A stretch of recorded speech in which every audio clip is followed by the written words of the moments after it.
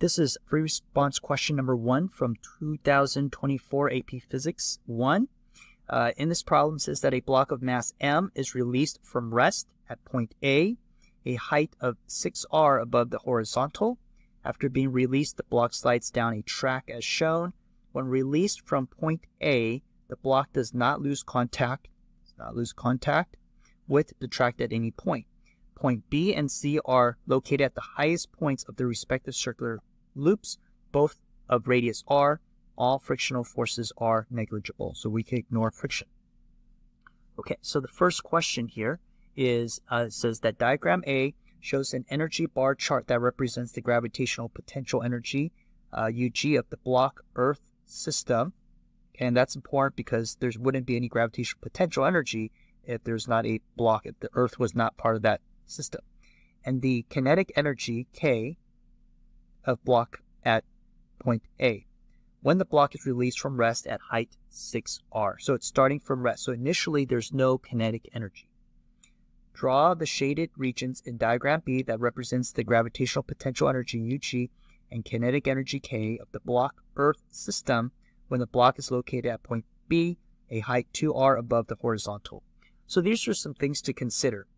Shaded regions should start at the dashed line that represents zero energy. Represent any energy that is equal to 0 with a distinct line on the zero energy line. The relative height of each shaded region should reflect the magnitude of the respective energy consistent with the scale shown in diagram A. Okay, so this graph should be consistent relatively to diagram A. So at location B, we have two forms of energy here. We got gravitational, and we also have kinetic energy. Now, we know that gravitational potential energy is mgh. And so since this height is 2r and it starts at 6r, it's a third. So the height is only 1/3. Okay? So therefore, the energy is going to be, potential energy will be 1/3. So 1/3 of 6 is 2. So I'm going to put 2 boxes here. Shade that in there. And then this is going to be 4. The reason I know it's going to be 4 is because it needs to add up to 6. We started off with 6 amounts of energy. We need to end up with 6 amounts of energy. There was an energy that left our system. There's no friction. So this should equal the same amount of energy that we started off with. All right. The next part of the question. All right. This says, part B, starting with conservation of energy. Derive an expression for the speed of the block at point B. So that's this location right there. Express your answer in terms of R and physical constants as appropriate. Begin your derivation by writing a fundamental physics principle or an equation from the reference book. Okay, so they gave us a clue here, conservation of energy.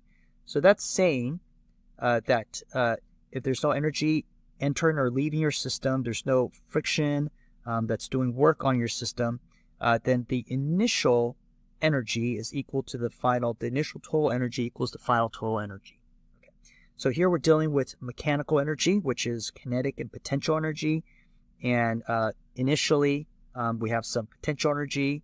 I'm going to also include kinetic energy. I know it's not moving, but just to be complete, sometimes you do start off with kinetic energy. And then once it gets to location B, then you have UGB, it's got potential, and you do have some kinetic energy. Okay. All right, moving on. So we know that this is going to be 0, right? Because initially it starts off with 0 velocity, so 0 kinetic energy. The equation for potential energy is mgh, and then I'm going to call the initial height HA is equal to the height at B. The potential energy at B is mg HB, and then the kinetic energy at B, that's going to be 1/2 mv squared. Now you'll notice that the m's cancel out, so this is kind of nice. They cancel out, that's great. And then that leaves us with GHA equals GHB plus 1/2 v squared. So I'm looking for v, so I want to try to get v by itself. So let's try to get v 1/2 v squared, and then I'm going to move GHB to the same side as GHA, so I get GHA minus GHB. Okay. Now we can do a little substitution here. We got too many unknowns. So HA and HB, we can actually substitute that. So that's going to be 1 over 2V squared equals G. HA is 6R. 6R, that's how high it is. Minus G, and then this is going to be 2R. 2R, which gives us 6 minus 2 is 4. So that gives us G4R.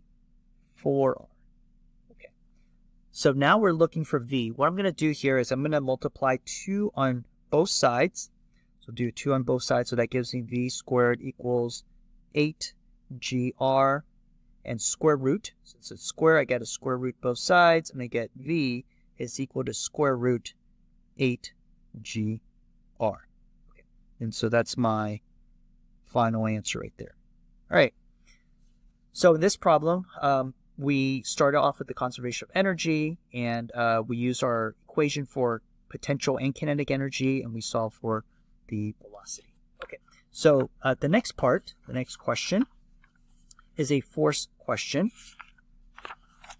On the following dot that represents the block, draw and label forces, not components, that are, so we're doing drawing forces that are exerted on the block at the instant the block slides through point C. So now we're looking at this point here. Each force must be represented by a distinct arrow starting on and pointing away from the dot. So when we're doing force diagrams, and what we want to, when we draw the arrows to represent the forces, we typically will start the tail. So this is nothing different. This is just how we draw a force diagram. The tail is typically on the dot. So we're going to have gravitational force downward, and we know that because any object on Earth, there's a gravitational force pulling on it. It's going to be downward towards the center of the Earth if you want to be technical, but it's going to be downward. And then there's also a track. So this block is going to stay. It's going to stay in contact with the track if it goes fast. If it doesn't go fast enough, it's going to fall. So it needs to go fast enough. And if you think about inertia, an object in motion will want to try to resist a change in motion. So at this point, it's going to want to keep on going. But what happens is there's a track, and so that track gets in its way, and so it's pushing it down. So there's another force, okay? And can you put two forces down? You can. That's why the dot's so big. And so that's the normal force. So this gravitational and the normal force. If the block was not going fast enough, did not have enough speed, it would just fall off the track. It would lose contact. Okay. Last question here. A student claims that 4R is the minimum height of point A. Now, why would they say 4R? If you take a look at the situation here, this is 2R, and that's 2R, right? That's 2R. So this total would be 4R. That total would be 4R. Okay? So it's saying that if we started at 4R, if you had a block that started at 4R right there, such that the block can slide through points without losing contact with the track after the block is released from rest.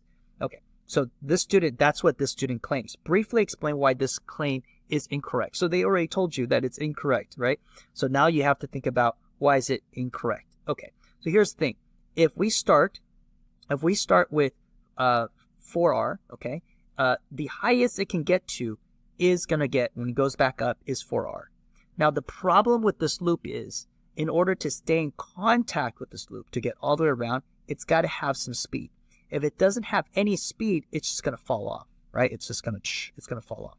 So it needs to have enough speed to be able to get back to make this, to get all the way around this loop. Okay, so what we're going to say is that if the initial height is equal to 4R, okay, then at point C, all energy is converted to gravitational potential energy, okay? And that means, and the kinetic energy is 0, okay? So that means when it gets to point C, the kinetic energy is 0, and what that means is, and if kinetic energy equals 0, okay, then the velocity equals 0, okay, and the object would lose contact